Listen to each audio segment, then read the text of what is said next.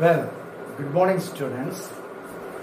Today I am going to explain you the second endocrine topic, parathyroid gland. Parathyroid gland is another endocrine gland which is located in thyroid gland. It is a two pairs of gland. They also exist in the form of lobes, two pairs of lobes, small, oval in shape, and they are located as two pairs in the thyroid gland itself. In this color is yellowish brown. Here you can see the two pairs of glands. Two pairs of glands. They are small lobes. They are found attached in the thyroid gland itself. These glands, thyroid gland itself, they exist in the form of two pairs of lobes on the posterior sides. Here is one pair and here is another pair of lobes called as parathyroid glands. They also contain number of parathyroid follicles inside. Anatomically, parathyroid gland resembles thyroid gland. Now these parathyroid glands located in the thyroid gland secretes two different types of hormones, namely parathormone and calcitonin. These two hormones that have different functions. Let us see first the functions of parathormone. Parathormone hormone, its action is on three important sites, namely skeletal system, gastrointestinal tract, and in the kidney. In bones or skeletal system, parathormone stimulates the activity of osteocytes. Osteocytes are nothing but the bone cells. They are actually stimulated by parathormone. Function number 3. This hormone may release calcium from the bone into the bloodstream. The activity of parathormone is on the bone cells of bones. Continuously, it releases calcium from the bones. If there is any excess calcium deposited in the bones, released into the bloodstream, therefore, in the blood calcium level will be always maintained. Function number 4. Thus, the parathormone makes a skeletal modeling and also controls the blood calcium level. Therefore, the skeletal modeling or the bone unnecessarily becoming highly thickened or unnecessarily becoming a highly increasing in the diameter or bigger in size is being avoided. Fifth function of parathormone is at kidney level. What is its action at the kidney level?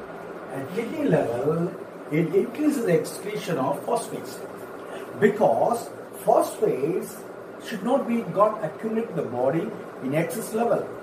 Gradually, it is controlled by parathormone. At kidney level, it is continuously excreted any excess level of phosphates in the blood. That is controlled by the parathormone at kidney level. But same parathormone hormone at intestinal level, see, it controls the calcium and phosphate absorption. So calcium and phosphates absorption at the kidney, small intestinal level, is being controlled by the parathormone. When there is a necessity of calcium and phosphates, the parathormone will absorb, makes the small intestine too much of absorption of calcium and phosphates. If there is any deficiency, if there is a excess presence of calcium and phosphates, the intestinal absorption will be inhibited by the same parathormone. So this is the action done by this parathormone at the intestinal level. Next, the function number 7, it increases the vitamin D synthesis with the help of calcium and phosphorus in the blood. These calcium and phosphorus, they are very essential for the synthesis of vitamin D. So it is also controlled by parathyroid, the process of calcium and phosphates. Last function of the parathyroid, it has inhibiting action on bone forming cells. So bone forming cells, it is also controlled. Any excess process of bone thickening is controlled by directly on the bone forming cells and bone marrow by help of parathyroid. So these are the 8 different functions of the parathyroid. Now we concentrate on the functions of calcitonin. Calcitonin is another hormone which do antagonistic action against the parathyroid. Whichever action is being induced by parathyroid will be reduced by the calcitonin. Whichever action is being stimulated by parathyroid will be prevented by the presence of calcitonin. So they are antagonistic to each other. Calcitonin function, this is a calcium lowering hormone secreted by the parathyroid gland. Whenever excess presence of calcium in the blood will be lowered or will be decreased by the presence of calcitonin hormone. And another function of the calcitonin is antagonistic in action.